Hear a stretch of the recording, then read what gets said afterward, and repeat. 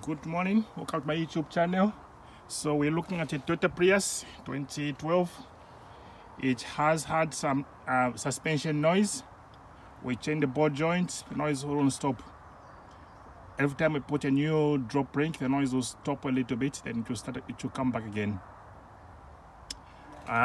We checked suspension arms, they all looked very good. But this week we decided to change the suspension arms, and we went and bought a new one. We also had to investigate where the noise was coming from.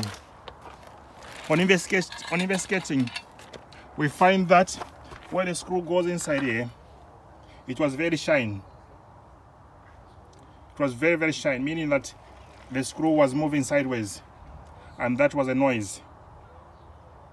So this one was very, very shiny. I don't think you can see it, but it was very, very shiny inside, meaning that the screw was moving sideways. The other one was okay. So the conclusion was that the screw, when this suspension arm was fitted, or when it was changed actually, the screw was not tight enough. Hence it kept on moving. Hence the suspension arm was moving sideways when driving, and would make a very, very horrible noise.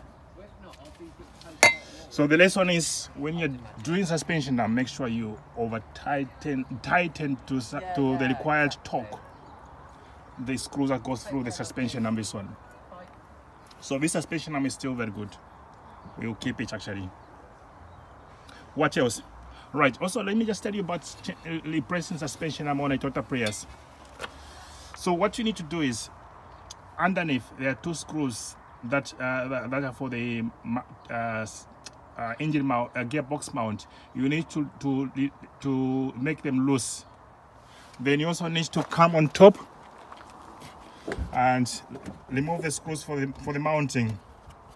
There are 3 of them, 1, 2, 3. Before you remove that one, you need to remove the coolant expansion bottle. After you have removed them, you need to jack the engine up. So that's one way you can move the suspension arm. Because there's a through screw that literally is blocked by the oil filter. So you need to lift your engine up. What else? Ideally, you should also release both sides the drop rings. Release both sides the drop rings. What else? You may want to remove a drive shaft, but it's not necessary. If you can just release both drop rings and do the ball joint screws, then try to jack the hub up, then you should be able to remove the suspension arm easily. But if you do remove the drive shaft, just remove it off and remove the shock absorber screw, it becomes very, very easy to do. Because to put in the suspension arm, it does need to be straight like this. So if it's like this, it will not go in. If it's like this, it will not go. Basically, if it's like this, it will not go in. It does need to be level. Then it goes in very easy if it's not level. Actually, this way. So it does need to be level, and to get it level means that you may need to remove the drive shaft and remove the shock absorber screws and remove the ball joint. Then just lift up the hub and to give it space, and also release both sides drop rings. And in that way it goes very, very easy. Otherwise you're gonna struggle.